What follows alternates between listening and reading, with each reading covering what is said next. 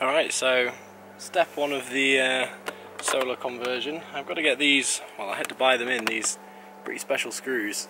The pitch on these, well, they're not that special, the pitch on these is 1mm, so I couldn't find them anywhere out here, so I had to get them shipped in and I had to wait for them. So I'll maybe show you in one of my diagrams a bit later on about what I'm planning to do with the solar for mounting it to the bike.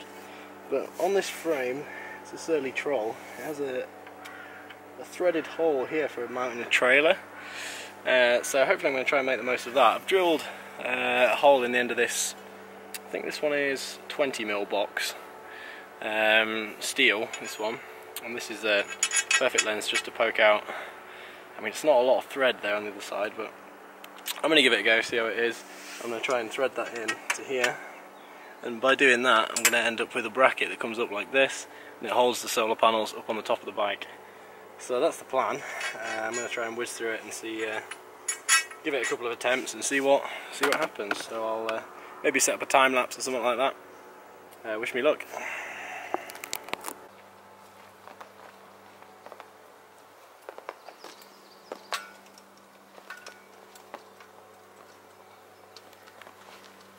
Alright, so this is my rear solar panel array.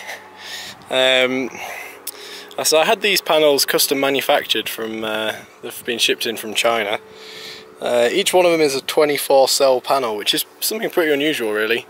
The reason for that is because the race that I'm doing, the Sun Trip, that you've probably heard me talk about a lot, there's a width limit and I need to stay within that width limit. I think it's 99 centimeters. Or something close to that. Good thing about getting them manufactured though, it means I could put the junction boxes on the back, so the front is actually quite neat. And I'll flip this around and I'll show you the frame that I've built for it.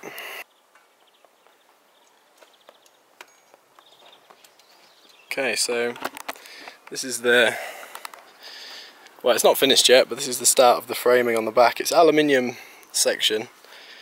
The problem is, I realised by putting the junction box on the back, it means that I can't use these eyelets in the corner because the junction box is in the way of the bar. So I've had to make this cut out a little section to fit it around. It's just bolted together for now, and a couple of zip ties where I've run out of bolts. And I haven't got the back section on, this bit's missing because I haven't done that yet. But other than that, I mean, it's fairly stable, it's pretty sturdy. These are probably, well, they are larger than they need to be. I'm going to go back to the UK before I start this race, so I've got time to get more materials where it's easier to get them, whereas up in the mountains here it's a bit of a hassle trying to get raw materials to do things. So we'll try and look about how this is going to go on the bike.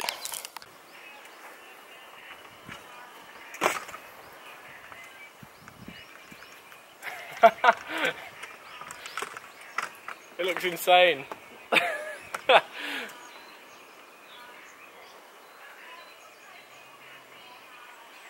doable though. It's definitely doable. Alright, so I've got these two main beams kind of mounted. The bolts through here and into the frame. And immediately something I've noticed is I'm going to need some spacers or something on the inside.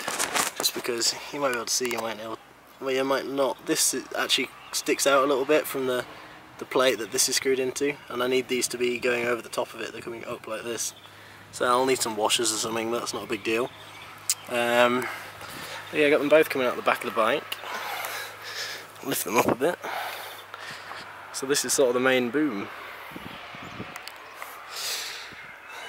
It seems to work pretty well so far. Alright, so this is how the top part's going to mount. I've got this, I can't remember what they call it, salsa that make it. It's a seat post. It's made for bikes that don't have rack mounts, so you can mount a rack to it instead of on these braze-ons. And this is what's going to hold the top up behind the saddle. It's kind of a sneak peek of how the bike's going to look. Insane.